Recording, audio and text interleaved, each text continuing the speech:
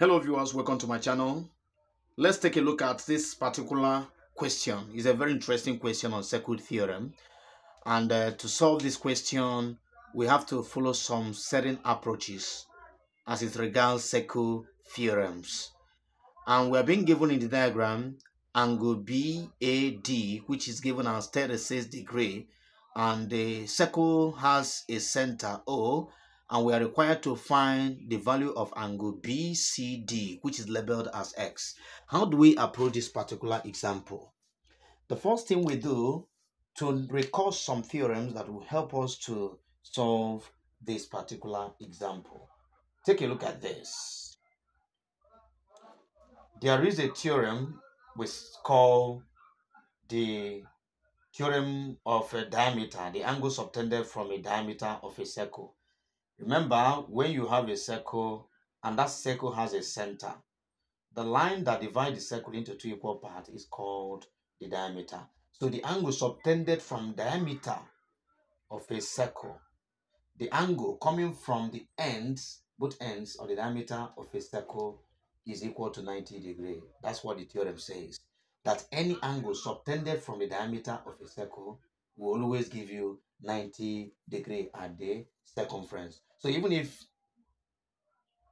it is being subtended in this form, so the angle, in as much as the angles are being subtended from the diameter of a circle to the circumference, the angle that will always form at that circumference is always 90 degrees. And when you look at this question now, this is the center of the circle, and this line AB can be called what? The diameter of this particular circle. And an angle is being subtended from this diameter, and that is angle coming from both ends of the diameter. That is here. So what can you say the value of this place is? Of course, the value of this particular direction will be 90 degrees. That's 90 degrees. Wow. That's giving us a lot of tips on how to get the solution of this particular question. So we've got to know that the angle subtended from diameter is always 90 degrees. That is perfect. Now let's take a look at this triangle DBC. This is a triangle, as you can see. Is a triangle. And what type of triangle is this? Recall that when you have a triangle of this form, this two-line indicator means that these two sides are equal. What type of triangle that has only two sides equal? Of course, the triangle is known as what? Isosceles triangle. If you recall some of the properties of an isosceles triangle, any triangle that has two sides equal is called isosceles triangle. Now, one most important property of an isosceles triangle is that the base angles are equal. The base angle means the bottom angles. If what I have here is 20, that means this place should also be what? 20, because the base angles of an isosceles triangle are equal. With this particular outline, I believe we'll be able to solve this question. These are some of the important theorems that are very, very crucial in getting the solution of this particular example. Then another thing to take note of in this question is, because we are going to be finding the angle here. If you have a triangle whereby one side is a right angle, like you have it here, and you have another side labeled as 36, so that means this place is automatically 90 degrees. So you can find this one, right? So that is to say this is 90 degrees by virtue of the theorem of diameter. The angle subtended from diameter is always 90 degrees at the circumference.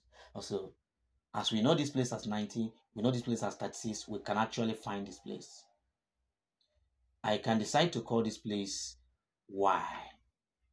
I can decide to call it letter Y. So for me to get this will be quite easier, because I know that the sum of the interior angles of any triangle is equal to 180 degrees. So sum of the interior angle of any triangle is equal to 180 degrees. So with this, we'll go further to give another tip on how to digress this particular question. Now, if you have an angle like this, take for instance, what you have here is 120 degrees, and you're asked to find angle X. What approach do you normally take in this? This is what we call angle on a straight line. Any angle formed on a straight line will give you a semicircle here, as you can see.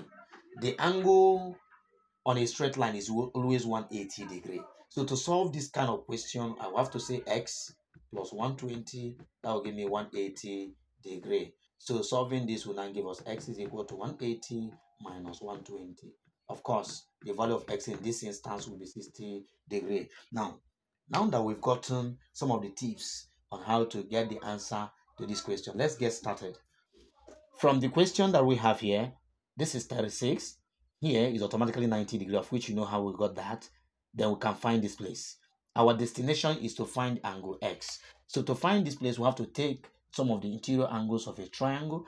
That will give us y plus 90. I hope you know how I got the 90. That is this, plus 36, which is this one, is equal to 180 degree.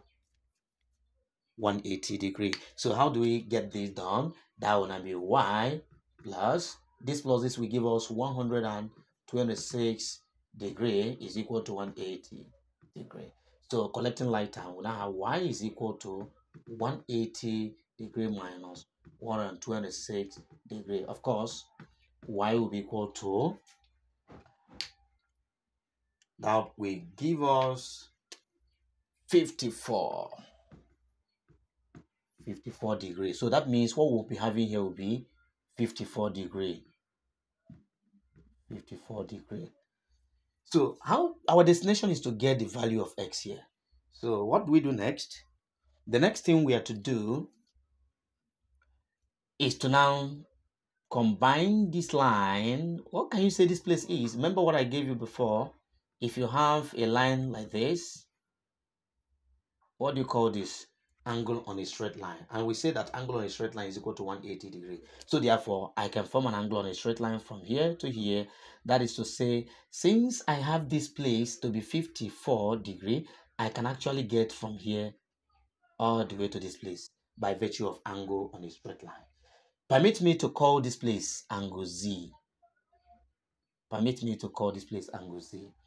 All right, so to get angle on a straight line regarding this, that will now be 54 as I have it here plus Z will give me 180 degree. That's angle on a straight line.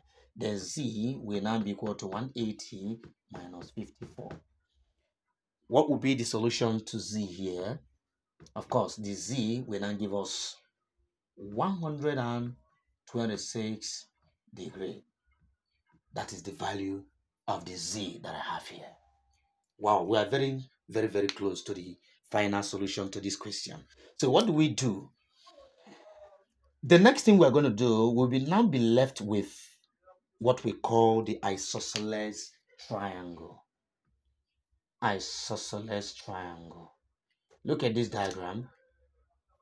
If I have this to represent this triangle that I have here, you can see this line indicator, this line indicator. That means this place and this place are equal. So therefore, I can call it an isosceles triangle. If you recall, remember we've gotten Z. The value of our Z here is 126 degree. If I have this place as 126 degree, so, and I have here as X, which is the one I'm looking for here. What can you still remember what I said concerning an isosceles triangle? We said that the base angles of an isosceles triangle are equal. That means this place is X, then this place should automatically become what? X. Because the base angles of an isosceles triangle are equal. So let's get it done here. So if this place is X, what do you think this place will be? Of course, this place will become what? X.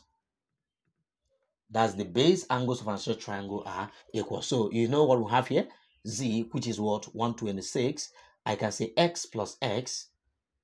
X plus X plus the value of this one, which is 126, is equal to 180 degree. Why did I say equal to 180 degree? Because that's sum of interior angles of any triangle. So this one will give us 2x is now equal to 180 minus 126.